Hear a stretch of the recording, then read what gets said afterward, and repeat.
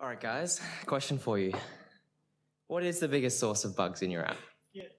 Ah, sure is. Git commit. That's what I'm here to say today, that git commit is the source of almost 100% of all the bugs that make their way into your app. All the late night screw-ups, the bugs that bring down production, everything come back to this command. So we should pay attention, right?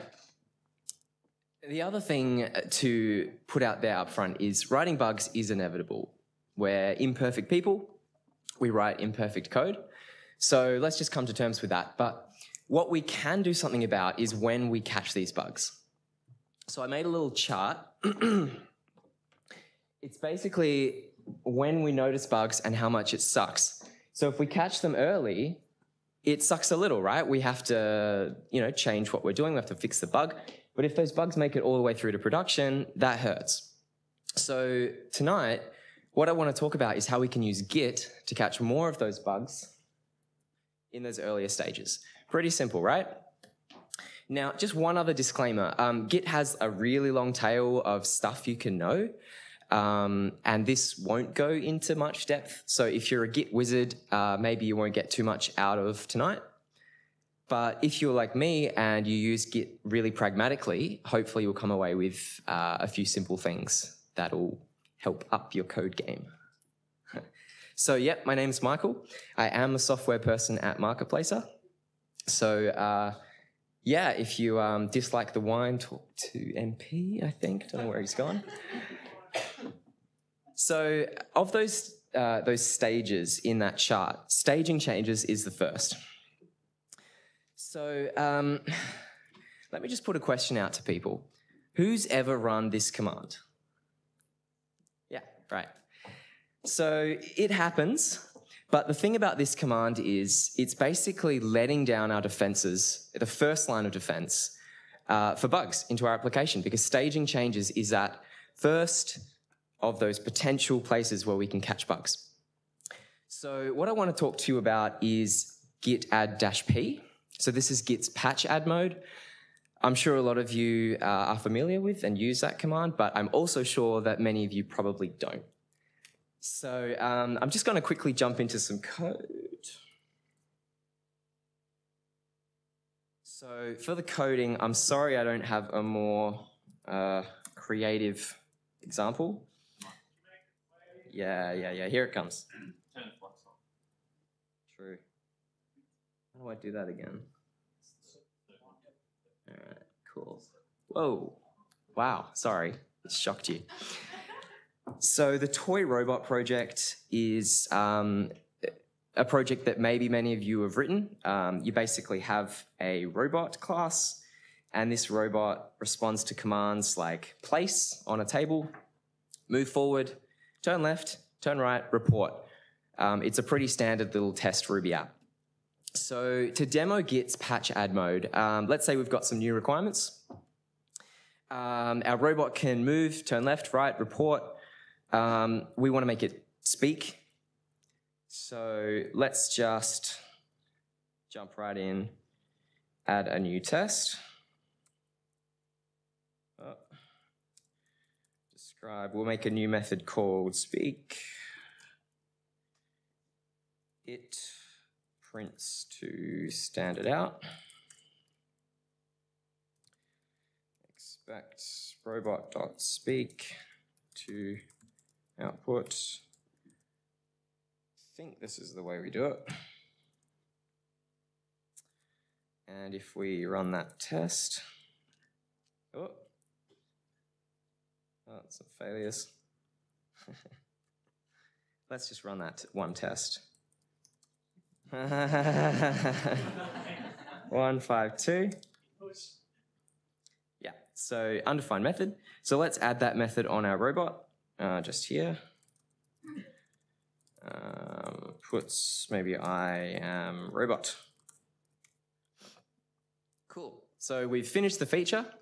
Now we could git add dot, we could commit, but Git's patch add mode, once you go patch, you never go back. It's That wasn't that funny, come on, guys. So git add-p walks us through an interactive staging of the changes that we've made.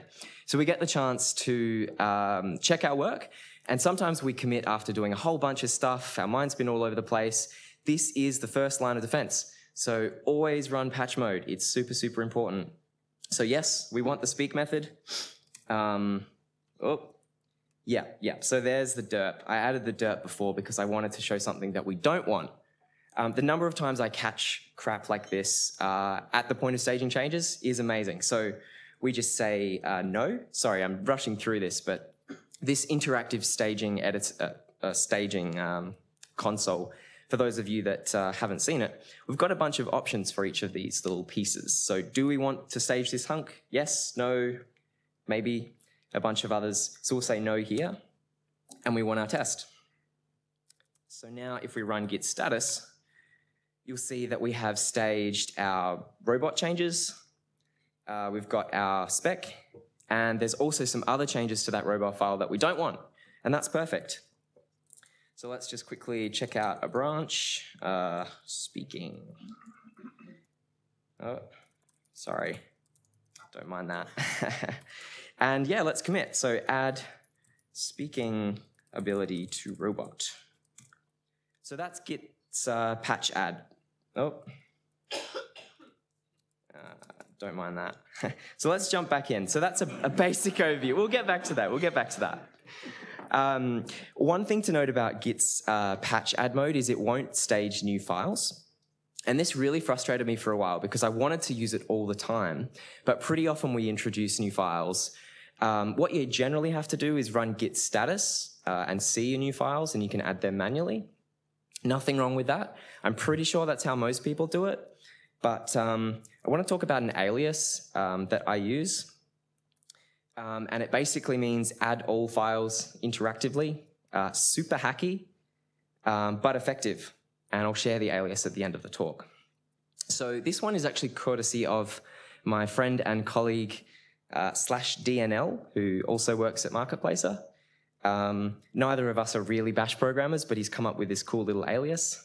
So shout out to Dan. Yeah, I'll just show you how that one looks.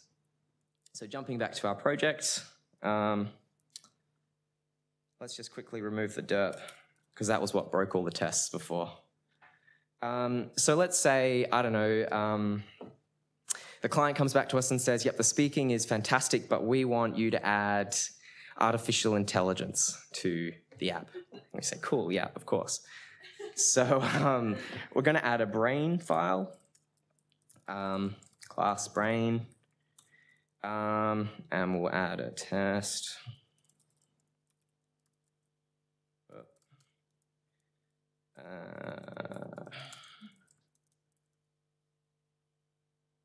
Describe brain.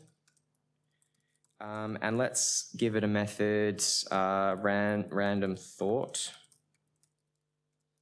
And it returns a string, I guess. So we'll say expect maybe brain.new.random thought to be a string. So we'll run that. B is bundle exec for me. Our spec. Whoa. So yep, we have undefined constant brain. We'll require our brain. That's important. Yep, no. Save the file. Cool. So undefined method random thought. So we'll add our random thought method, and we'll just jump straight to implementing it. So let's say thoughts.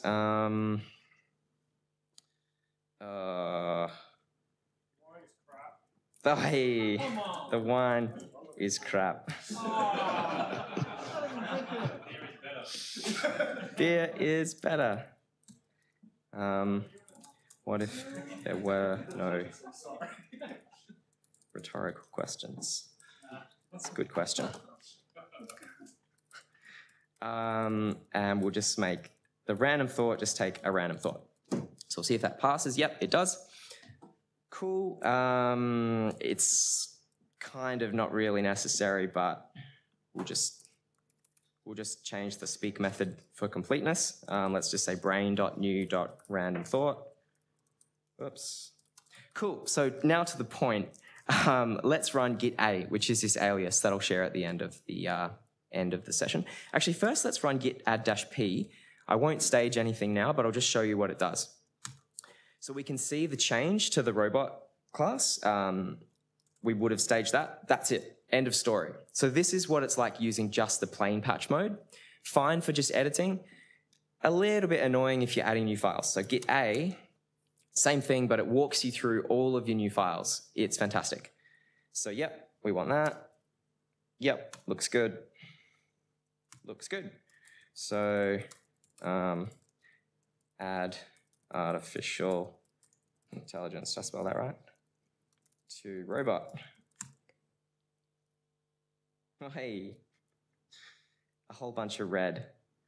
So this is actually Rubocop. Instead of skipping over it now, I'll just give a brief introduction. Many of you probably use Rubocop. I want to talk about it a bit more later. It's a linter that runs at the point of commit. So that's another tool in your toolbox. Let's just jump back to slides. So I just wanted to add a brief slide on Git GUIs. So these are things like, I don't know, source tree or Git tower. A lot of people use these for interactively staging changes, and that's cool. If it works, that's great. They're whole applications designed to help you stage things intelligently. Personally, I don't use them, but I know a lot of awesome developers do, so, you know, more power to you. So that's it for staging changes. Committing changes. So I remember a point in time when I started to realize, I think actually a good friend of mine sat me down and shook me by the shoulders and said, no, commits are sacred. Like sloppy and fragmented commits go hand in hand with fragmented code. So when it comes to committing changes, I just wanted to talk about 4 things. Commit content, what actually goes in, the messages, pre-commit hooks, which we can run, and what it means to craft branches. So first up, commit content. A lot's been said about this stuff, so I won't spend too long on it, but just to recap, I believe that commits should correspond to logical units of work. So some people commit every 5 minutes. I think actually one famous developer has a timer and his screen flashes red if he hasn't committed in 5 minutes. That doesn't really appeal to me because it means that your commits end up being random. Like, what do you even, what's your... Yeah, and it shouldn't be a backup strategy. But hey, each to their own. So I think commits should be self-contained. They should have content that matches their message. That's really important. Yeah, standalone and self-contained. And what I mean mostly by this is a commit should be revertible. So you're doing a discrete unit of work. And if that unit of work is no longer necessary, you should be able to run a simple revert on that commit. And the fact that it's pulled away out of, the fact that it's reverted should make sense in a logical way. And I believe that commits should have both code and tests. I do love TDD, but I'm not really here to shove it down your throats. The point is that as a rule, you shouldn't aim to have a commit, add feature or add method to X, and then a commit maybe 2 commits later, add tests for X. That goes hand in hand with keeping your commits logical and self-contained, that code and tests should go together. So that's pretty much it. Commit messages. Again, not going to say too much about this because heaps of stuff's been written. Probably the main point is like Google how to write commit messages because the top result is really good. Everyone refers to it. Just a brief recap though, there's a few main points. Just before we talk about these though, I think this comes back to broken window syndrome. So it's about choosing to be rigorous, choosing to be consistent and put in the effort, because when you do those things, it helps force up the rigor of the rest of your work. It's just an opinion I have, but I think it's important. So start off with a capital and no trailing period. Use the imperative mood. So when I first heard this explained, it was a bit like ambiguous, like no one knows what the imperative mood is, but a good little helper, just ask yourself or say, if applied, this commit will fixed issue, like no. So if applied, this commit will fix issue with mobile nav. So that's just a simple way to remember that one.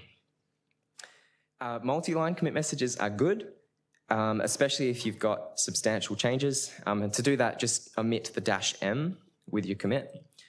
And yeah, again, just use the body to explain what and why, not how, because the contents of the commit explain how.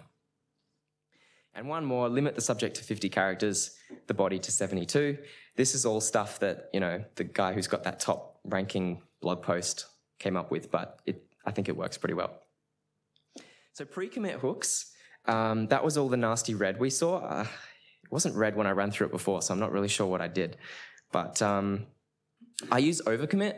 I'm sure some of you do as well. It's a Ruby-based Git hook module, gem.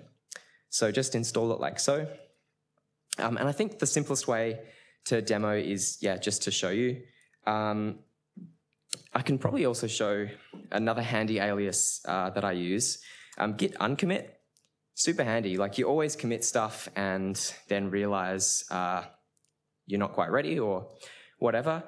Personally, I always commit like a whip commit when I'm switching between branches because I hate stashing. And just hopping back to your branch and running git uncommit is super handy. So now, oh, excuse me, we've got all our changes here. So I'll just recreate all that nonsense that we saw before. So we'll add all those changes. We'll try to commit again. So we'll just like look into some of this stuff. So I think with this project, I'm running, yeah, Reek and Rubocop. This is just a Ruby project, so those are two that make sense. There's so many overcommit modules, and you can write your own as well. So Rubocop is great for syntax, style, and some sort of code smell and quality flags, I guess. So I think, yeah, okay, that's why. So I'm running some very pedantic config here, but the point is it's quite customizable.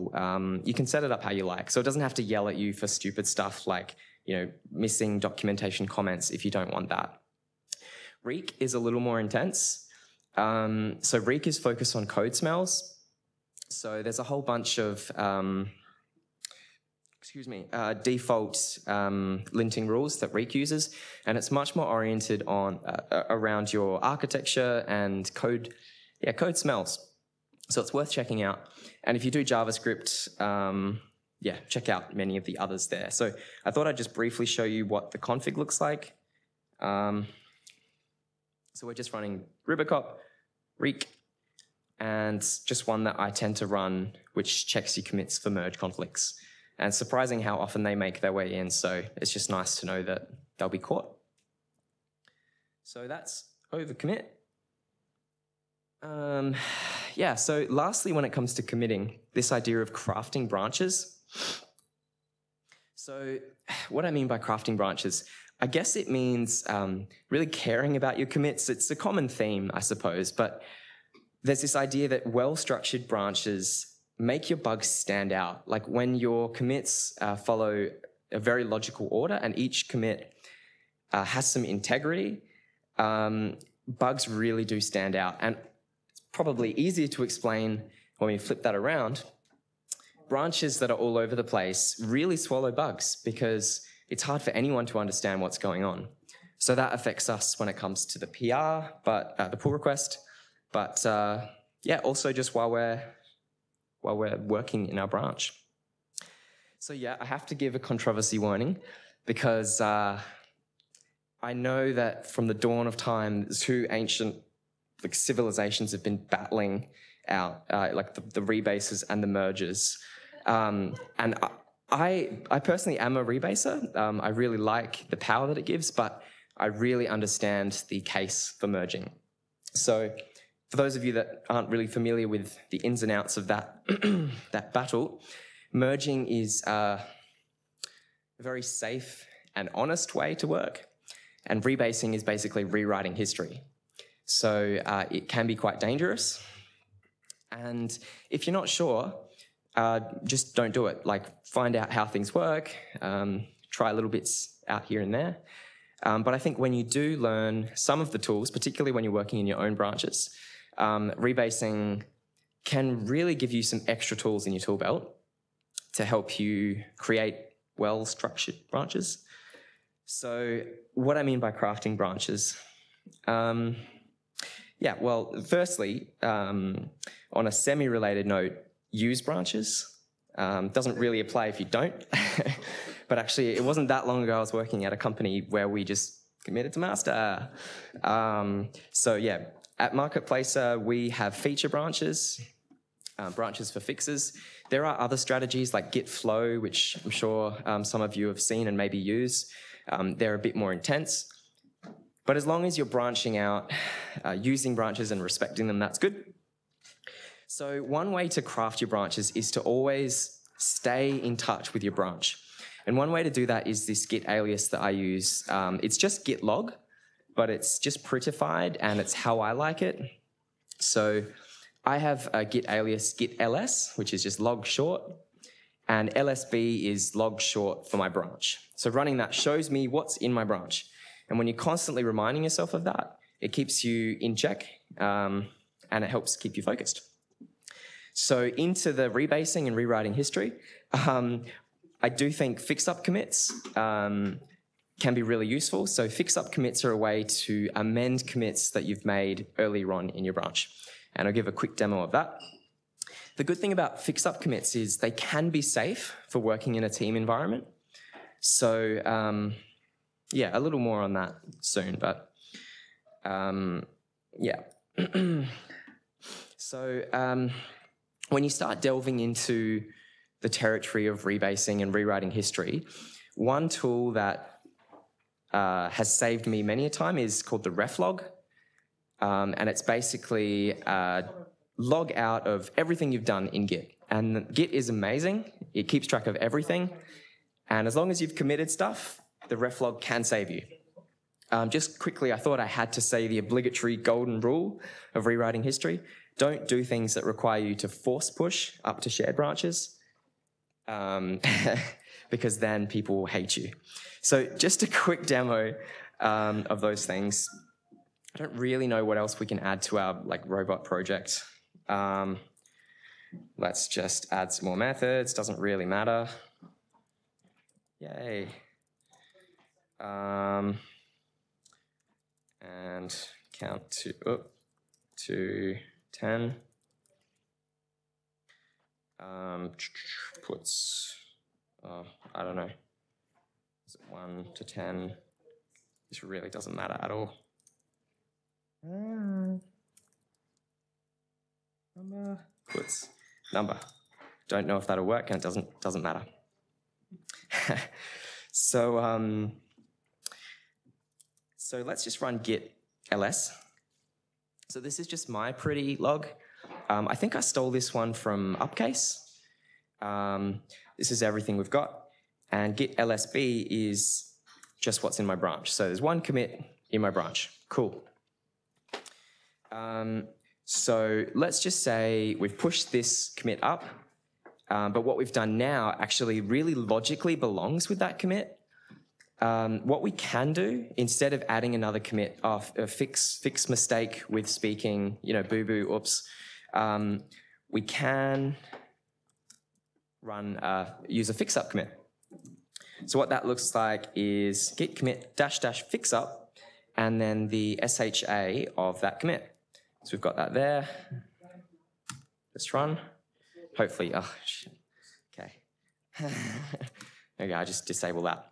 So now when we run git lsb, we've got these two commits. We've got our first one, and then we have a second one. And the start of that commit is just the text fix up. There's actually nothing else special about this commit.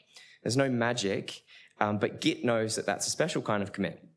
So because we've already pushed to our branch, we can keep pushing, git push, other people can pull.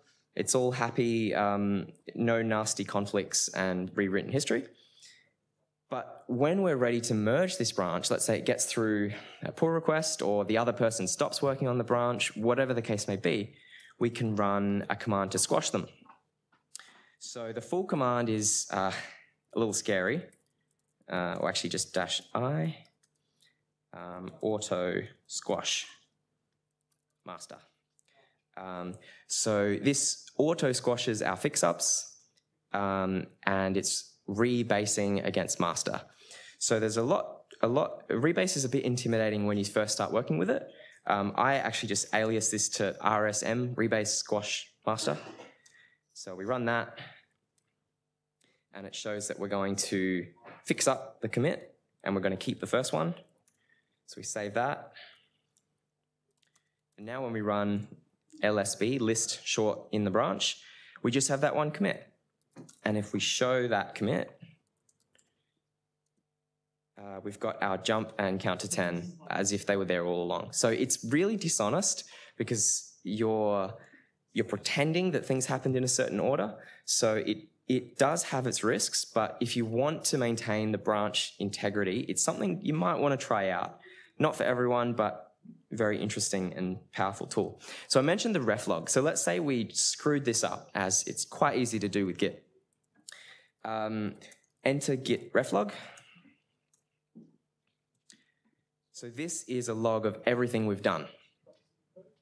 So you can see here, this is where we committed adding artificial intelligence, adding speaking ability. We made our fix-up commit. It's very, very easy just to jump back and forward in time to get yourself out of any sticky situation. So let's say we just want to go back to where we were. It's actually just a case of running git reset with that SHA of the commit we want to go to. Head is now back, add artificial intelligence. So once you master the ref log, and it is intimidating, but once you get your head around it, there's really nothing you can do that will completely screw you, with some caveats. I say that because the ref log is actually purged, usually every month or two. So you can't jump back indefinitely in time to save yourself. So that's it for those things. Lastly, pull requests. Just figured I should include it, although I don't have too much to say, and the pizza's here. So yeah, they're good. Use them. Again, I was in a really successful company that didn't use them. So yeah, always request a review.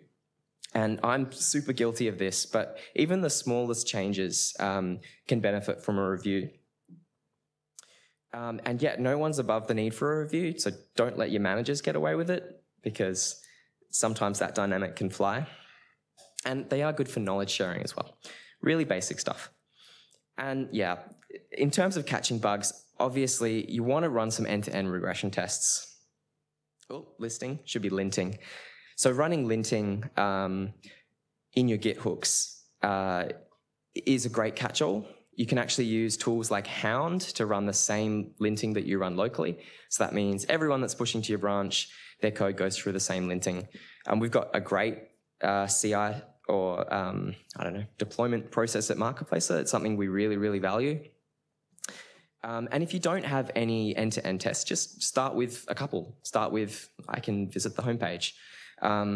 There are heaps of tools out there to get started. Yeah, so Hound is good, but there are more. So yeah, that's basically it. Sorry to just kind of rush through everything. There's so much more that Git can do for you, but I smell the pizza. Just a quick summary, always use git add-p. If there's one thing you take away, please let it be this, because git add dot is the devil. It's actually the devil. And git a, if your game, is an alias that makes that a little more pleasant. Just with the disclaimer, it's a really hacky bash hack. So yeah, commits are sacred. Just respect them in every way that you can. Craft your branches. This one is optional. If you want to stick with a pure, honest history, that's totally fine. But if you're interested in this stuff, there's a lot of fun you can have. And I guess the point is, the motivation to do that kind of stuff is you can keep your commits more meaningful and logical if you amend them. Yeah, always use PRs. Yeah. So just one thing, I learned a lot from this course, the Upcase Git course. It's really cool. I haven't done much else with Upcase, but it walks through how Git works, and that's really helpful. So you might want to check it out. So I just want to leave these up. Up the top, there's a URL where I just share those aliases. So this isn't actually the aliases, it's just what they do. But if you copy that URL, you can see them. And yeah, they're stolen from various places and hacked together. They're not great. And everyone has their own aliases, but you might get some inspiration. You might find stuff that you like. So yeah, that's it. Thanks.